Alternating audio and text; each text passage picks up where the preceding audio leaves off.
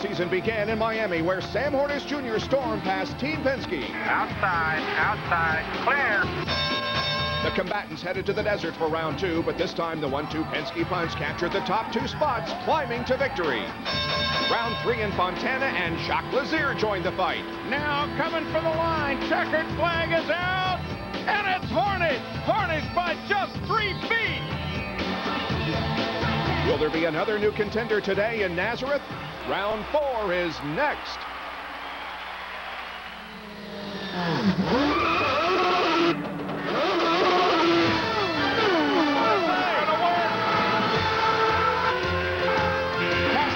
Has won the Indianapolis 500. From Nazareth Speedway in Pennsylvania, ABC Sports presents the Firestone Indy 225 for the Indy Racing League. The cars are on the racetrack, warming up, getting set for the green flag. Hi, everyone. I'm Bob Jenkins, your host for all IRL events this year, and we have come to the 4th stop of the season. This is the first time the IRL has ever competed here. It is a very cloudy and overcast day, and there is a chance of rain. It's the final event before the Indianapolis 500, but that will be contested on the expansive 2.5-mile Indianapolis Motor Speedway. Here at Nazareth, well, it's an oddly shaped racetrack that measures a little less than a mile. The turns are all of different radius. There is a 34-foot elevation change, and it's a difficult track to set up for, but Gary Gerald, one team, has apparently figured it out.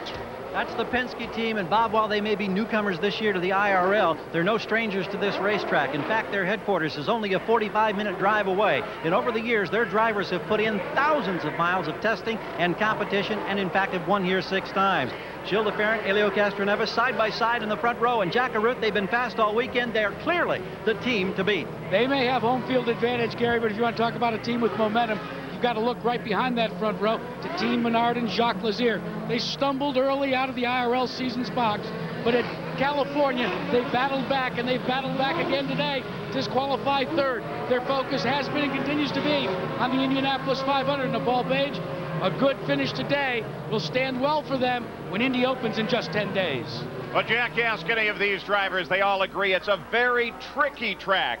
There are a couple other words, patience and perseverance. That's how you're going to win here today, but it's not quite that easy. That's opposition to what a race driver normally does. Sarah Fisher is back. She's subbing for Robbie Buell, and along with 6 others, the first time she ever saw or practiced on this track was last Tuesday. And Paul, this track is difficult enough for the veterans in perfect weather conditions. With the cold temperatures today, tires will be an issue for all drivers, especially the rookies. They have to have some tire temps in the car so they don't lose grip and get into that big wall.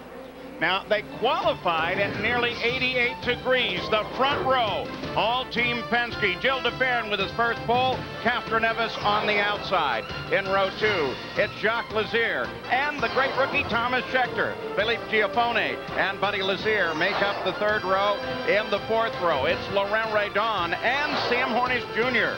George Mack is inside row 5, Alex Barron to the outside. It's Scott Sharp and Billy Boat in row 6. In the 7th row, Shigeaki Hattori and Anthony Lazzaro, who's won here in Atlantics. Eddie Cheever Jr., Jeff Ward, that's row 8. The 9th row, Ayrton Dare and Rick Treadway. In row 10, Sarah Fisher and Robbie McGee. Back in the 11th row, Al Unser Jr. and Richie Hearn. Al Unser Jr., Team Kelly, had a surprise birthday party for him on Friday. Believe it or not, Junior is now 40. In row 12, John Herb and John DeVries, but DeVries decided with very limited practice time it was not prudent of him to start today. They've withdrawn the car. As we look at the weather graphic, you can see the air and track temperature, a drop of almost 30 degrees from when we start testing here on Friday. The cold temperatures, as we mentioned, for the tires will be the issue. Field lined up on the downhill backstretch heading into turn 3. They're coming toward the green flag. DeFerrin, Helio Castroneves, and here they go. They gave a nice warm-up because of cold temperature.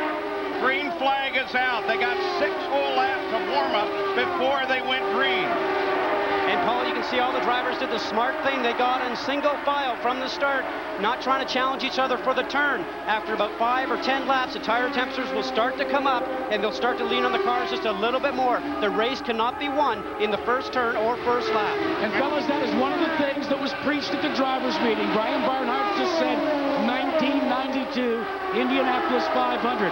That was when cold weather affected starts and restarts, as Jacques Lazier tried the inside of one of the Team Marlboro cars. And he said, remember, cautions will breed cautions. Use your head. And speaking of caution, caution comes out.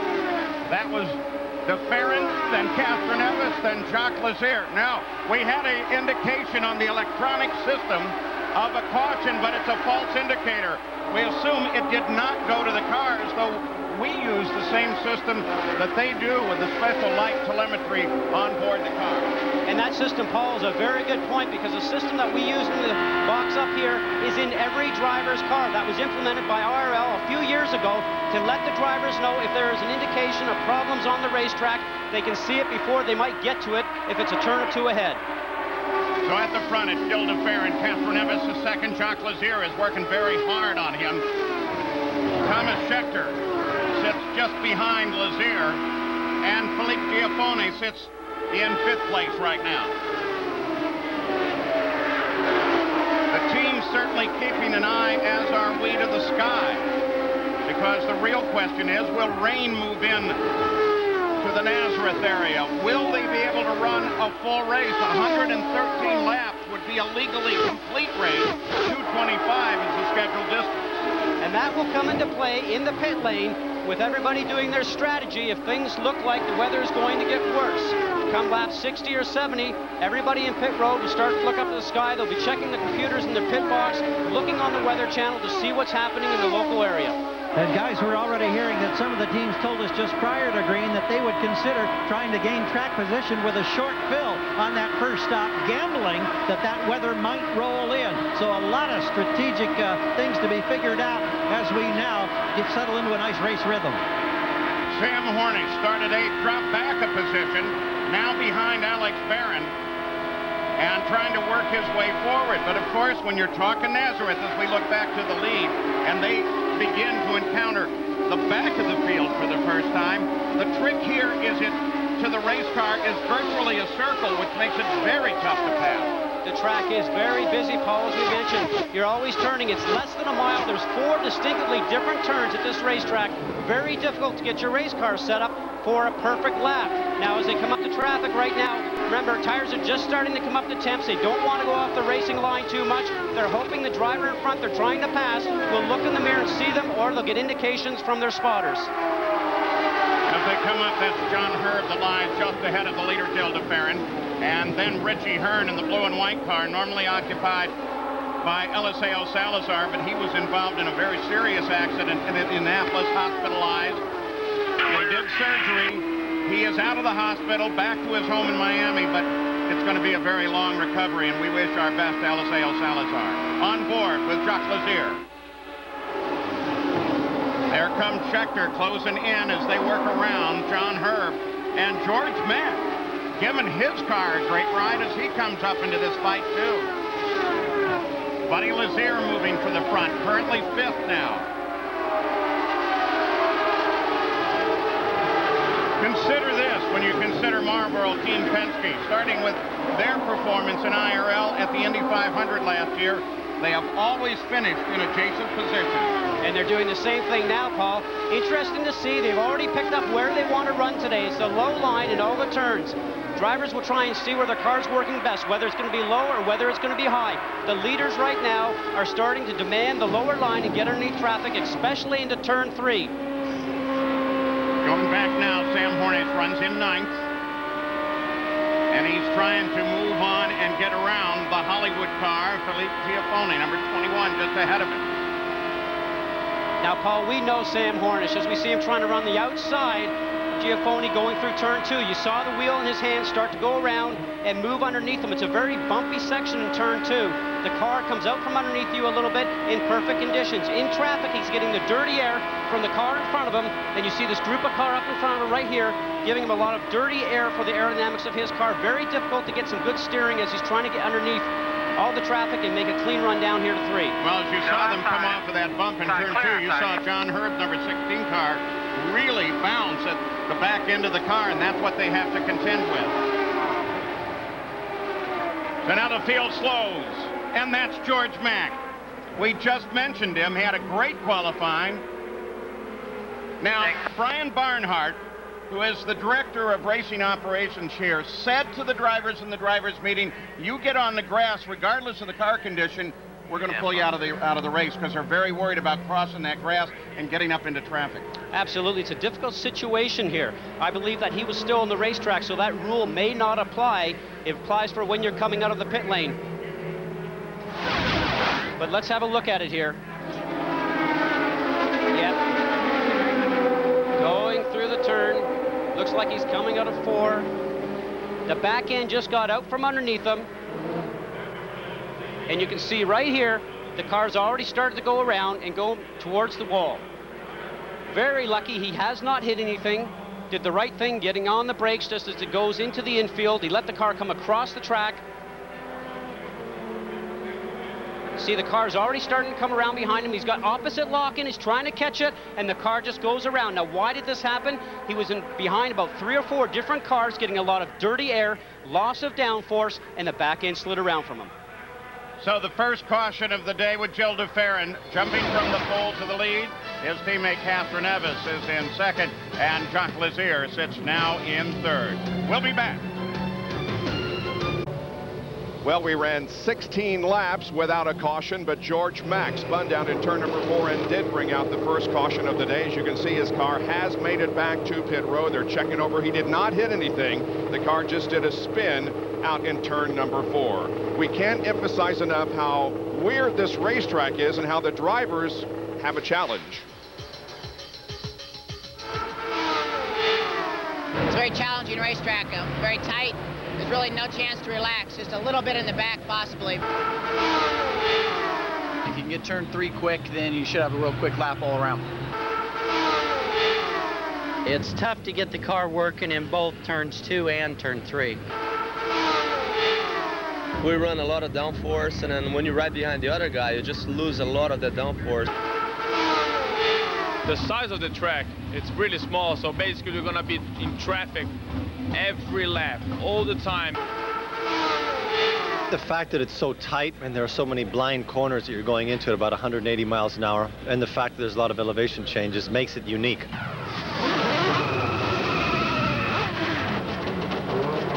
On board with Al Unser Jr. as he comes in for a pit stop, and he really benefited perhaps the most from this caution because he was just about to go a lap down when the caution came out. But now he and the others have a chance to come in and get some pit work done and go back out for some more racing.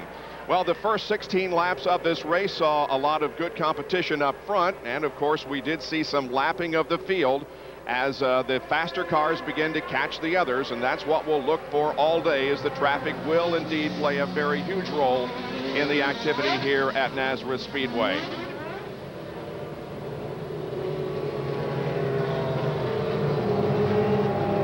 The Indianapolis 500-mile race is coming up, and our coverage begins on Saturday, May the 11th. That will be the day that they run for the pole position for the 86th running of the Indianapolis 500.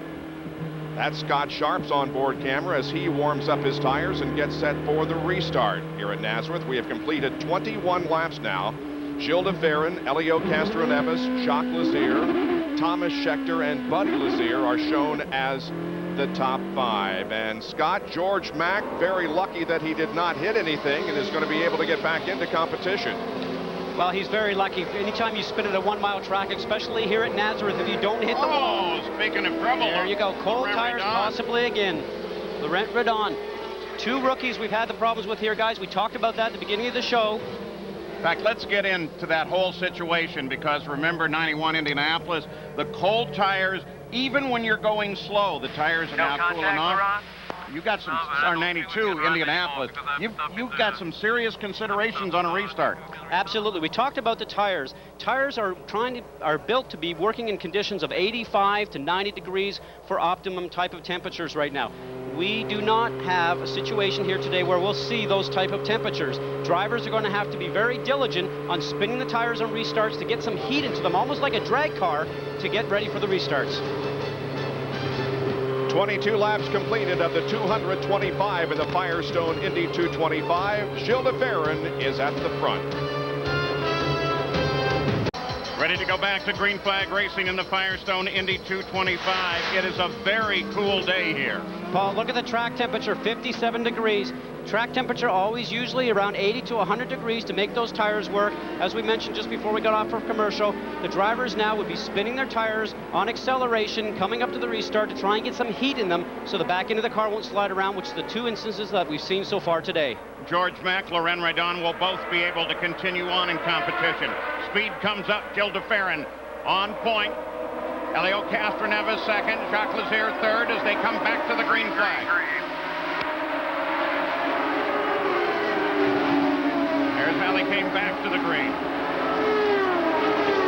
Now both Lazier and Thomas Scheckter trying to close on Elio Castroneves. Thomas Scheckter is reporting in during that caution the car is just a tad loose. They asked him if they wanted to make a change. He said, no, the track will come to us. So far, this rookie likes what he sees from his Red Bull entry. Yeah, that's a veteran-like comment. It certainly is. Usually when a car's a little bit loose, a driver's just trying to stop the back end from going around on him, much like we've seen here in the two instances already today. Thomas Scheckter, as Eddie has said before, his teammate and boss, boy, he likes to run a car loose and on the edge. Thomas Scheckter, when he was talking about this track, said that it's interesting. It's very much like a road course because of all the different moments of roll that the race car and the drivers see throughout the run. So I guess given that, those with extensive road racing experience might have a slight advantage here. On board Lazier. Absolutely, as we're on board with Lazier right now, a little bit of moisture on his lens. We're not sure if that's precipitation coming from the rain or if that's actually something coming off the cars that are in front of him. But getting back to Thomas Scheckter, he's used to running road courses. This is only his fourth oval track experience that he's ever had, and you must say he's doing a great job. One of the things that Jacques Lazier talked about was the fact that if this racetrack had just 4 more feet, Jacques Lazier said it would stop being a roller coaster and it would be a side-by-side opportunity for cars. So when he was queried as to, well, does that mean that you can't pass? He said, no, you just have to pick your passes. And Jacques told me, he says, what you can't do is pass more than one car at one time. He said, that's what sometimes can be very frustrating. Back on board with Jacques Lazier. Now, let's listen to him for a bit, Scott, because he's into the limiter.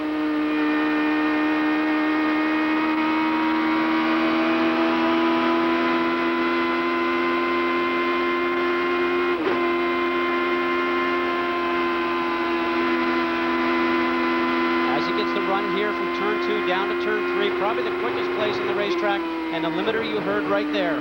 He could be running in 5th gear, not using 6th right now. 6 might be a fuel strategy gear, as we call it, just a longer gear to make the RPMs lower in the engine to conserve fuel. Or if they've chosen the 6th gear that he's running in right now, it could be a situation like we saw earlier in the year with Sam Hornish, where he's just not going to get any more speed out of the car. And you look from the John Vanville car up through 3rd, 2nd, and 1st, and you can see already that Gilles de Ferran, as the leader, is beginning to overlap the field once again. Some cars on the move, though everybody is being careful. Billy Boat went from 12th to 10th. Jeff Ward went from 16th to 9th. And Alex Barron, moving around Sam Hornish on the early lap, went from 10th to 8th. Gary Gerald. Paul, it's interesting as you watch de Ferran start to get into that traffic scenario. The man that normally in his ear as his spotter, Rick Mears, is not here this weekend. Oh, problem. And that is Lazier. Buddy Lazier catches the wall with the right side, and Hornish is in trouble too. Think of that in terms of the battle between Penske and Panther. Just before we saw Lazier hit the wall, Hornish in that big mass of traffic touched the back of Lazier's car, stuck him into the wall, and you can see the damage from the front of Sam Hornish's car from that impact. You know, you talk about this track, how tricky, you talk about patience. And to see two great champions like Lazier and Hornish get involved this early on, that's a shock. And Buddy knows it. You saw him throw his steering wheel into the cockpit, probably giving a wave to Sam on the way by. Just a busy part of the racetrack. 4 cars wide, everybody trying to get by. Now Hornish is going to bring it back into the pits.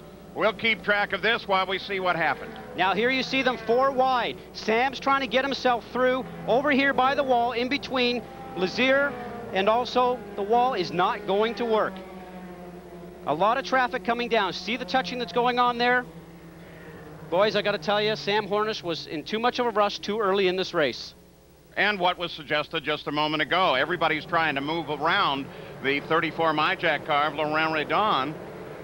Giafoni did it on the low side, but then they got bottled up on the outside. Everybody wants to get down and get into the single line going into turn 3. This racetrack is really a single line racetrack when you get to the middle of the turns. But you can see now he's going to move himself to the right-hand side. Guys, that's just not enough room. It's not going to happen. There's the touch, bending the left front suspension of Hornish's car, unfortunately putting Buddy Lazier into the wall. Oh, he would have been a champ if he could have gotten it done. But as Danny Sullivan has said so many times, there's only 1 letter difference between Sam and Trump. Car behind the wall. Sam's still in the car, though.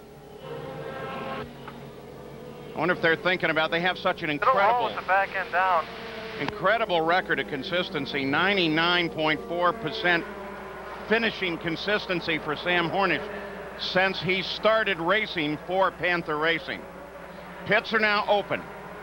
And Paul, both the Penske teams are laid out for DeFerrin and Castro Neves. And if it's a case of follow the leader, they're a little over halfway through this fuel run. I would imagine most everybody will follow them. Some may gamble for track position. Well, Jacques Lazier is certainly going to follow him in. In fact, most of the field going to follow the leader. DeFerrin hits his marks. Castro Neves was trying to rush to his pit, had to lock up the brakes. We watched Gilles DeFerrin. Wing change on both sides. He's out of here. Castro Neves in a drag race. Gilles beats Elio out. And Gary, they just go by Jacques Lazier as the work continues on the Team Menard car, trying to take a full load of fuel, and it looked as if they weren't getting the kind of fuel they want. This is way longer than they need to be. Oh, this is not good for Jacques Lazier. They're not getting the fuel in. Part of the problem is the hose is extending too far away. And now the frustration can be seen because they cannot get it attached. Jacques Lazier is pitted about 1.5 feet too far outside the box. They finally pull the car in. They make the connection. Lazier wants to lead. Lap down. Oh, this is costly, Scott. Absolutely. You saw from the monitor we marked where the car need to be. The left front wheel need to be on the piece of tape. He was about 1.5 feet away. Those fuel hoses will not reach the car. Those fuel hoses are as short as possible to make travel time for the fuel coming from the fuel tank into the car as quick as possible. Unfortunately, Jock just was a little bit too wide on pit entry. But there was a lot of dancing during both that stop and up and down the pits. It was like they weren't truly prepared. Here comes the Menard car, Jacques Lazier back on the pit road. Well, you got to remember the reason is because they did not get a full tank of fuel. 35 gallons of methanol is held in these cars. Let's see if he hits the marks better. Yes, he does, but he's still a little wide of where he should be. They do top the car off. Now, Scott, I would think that what Jacques Lazier must do is make sure that he doesn't allow his emotions to affect his driving. It's a difficult time. You want to make everything perfect for your guys in the pits. When you come in, you're looking to hit the marks. If you missed by about 3 or 4 inches, you can actually get away with it, but that was just too far. Down to Gary. Rick Reineman, the veteran who changes and is one of the longtime members of the Penske team, is hobbling as he comes over the wall, and there's concern after he apparently got nicked by Scott Sharp's car on entry to the pits. Reineman right now saying no medical attention is necessary. They were checking on his... And they're taking a look. Tom Wirtz, the team manager, taking a look at it right now. If you remember that stop, you could see a crew member, we assume Reineman, jumping up and down as the cars exited. They work on Hornish's car. We'll be back. Welcome back to the Firestone Indy 225. They are still clearing the track. Sam Hornish's car is all the way back in the paddock area. They're doing what work they can on that car. Scott, there have been some other action occurred during the pit stops. The pits are always a busy place. If you watch here, you'll see Scott Sharp coming into his pit box, and right there, you can see how his left front wheel is just touching the edge of the pit box and touching the edge of the crew member right behind the leg. Now, it's hard to tell whether or not he was perfectly in line or if that crew member stuck his foot outside of their pit box. Now, here we are with Scott Sharp turning in. Watch his left front wheel right here as he's going towards the crew member, sticks his foot out. He's just going to clip his foot a small amount. Now, these are the smallest pit boxes that we visit on the IRL circuit, only 35 feet in length. Let's go to Gary Gerald. And Rick Reineman is on the wall. Can you tell us what happened? I don't know. I must have come in close and got the back of my ankle. I'm fine. You all right? You going to stay working? Absolutely. One tough guy, guys. Yeah, that's an ex-Marine right there. Scott Sharp under caution. Scott Goodyear, you can talk with him. Scott Sharp, Scott Goodyear in the booth. Do you hear us? Scott, how are you doing? Very good. Very cold day out there, cold tire temperatures, and a little bit of pit action. What's going on with you? Tells my team we're hanging in there right now. You know, traffic is just extremely tough. You know, it's so hard. It's really pretty much a one-groove track. Once we've run for probably 5 or 6 laps, the tires come in pretty good, but it's just turbulence plays a big role. It's trying to get close enough to a guy that you might be able to get around him. I'm sure cold temperatures on the tire are playing a big part today. Traffic's trouble, and thanks for your report. Thanks. Jack Arute, you're continuing to watch some work down in the paddock area. And never before, since Sam Hornish started driving for Pennzoil Team Panther, has the crew been forced to take a car behind the wall and go to work. That is exactly what's happening now. Led by Kevin Blanche, the team has gone to work. They have totally replaced the left front suspension pieces, and now they are going back to work trying to reattach all of the various items that go down towards the nose of the tub. This is not an easy task, but it is something, Bob Jenkins, that this team has never done before with Sam Hornish Jr. at the controls. So round 4 will not be a fight between Team Penske and the Pennzoil Panther team, because Sam is back in the paddock area with work being done on his car. Remember, he collided with Buddy Lazier a few laps ago, sending Lazier into the outside wall. That's the reason we are under caution right now. Al Unser Jr. and Sarah Fisher did not pit during this sequence of pit stops, and therefore they are at the front of the field right now. Rick Treadway in 3rd position, with DeFerrin and Castro Neves running in 3rd, or rather in the 4th and 5th spot. They, of course, did make pit stops during this caution period. Al Unser Jr., who celebrated his 40th birthday yesterday, is at the front. Log on to ESPN.com, keyword ABC IRL, to check out our new Speedcast real-time race results and the IRL Challenge Fantasy game. Scott Sharp is at the back of the field now. He's being shown in 16th position. Just ahead of him is Laurent Redon, who also spun on cold tires earlier in the event, putting him back there. Field is getting realigned. The workout on the racetrack itself has been completed. The cleanup is finished. Meanwhile, Jack Arute is standing by with a driver who is sitting out today's race. The car that Sarah Fisher is driving, the Dryan Reinbold Purek Style Special, is normally driven by this man, Robbie Buell. Robbie, first of all, medically, you now have been cleared to run in the Indianapolis 500, correct? Yeah, no,